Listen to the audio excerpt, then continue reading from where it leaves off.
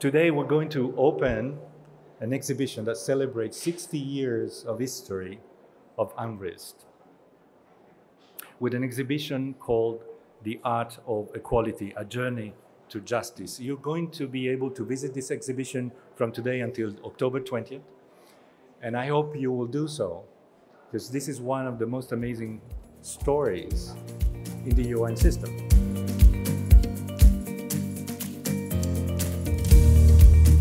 I think this institute has been always ahead of times, because being created 60 years ago, he really started researching a very important part of the economic social theory. And much like UNRISD's work, the powerful artworks presented today highlight different types of inequalities.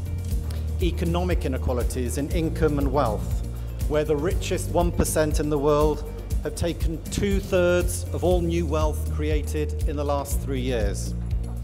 On social inequalities, those related to gender or migration or identity, and those inequalities created by the climate crisis and environmental degradation.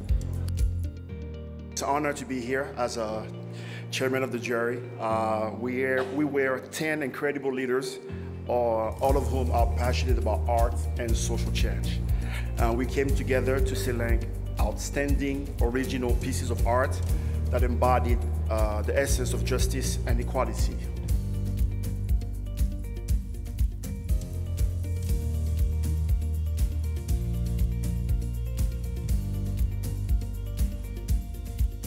If we want a just, sustainable world, we need to first imagine it. And that's really the goal of this expo, is to unlock our collective imagination for a better world.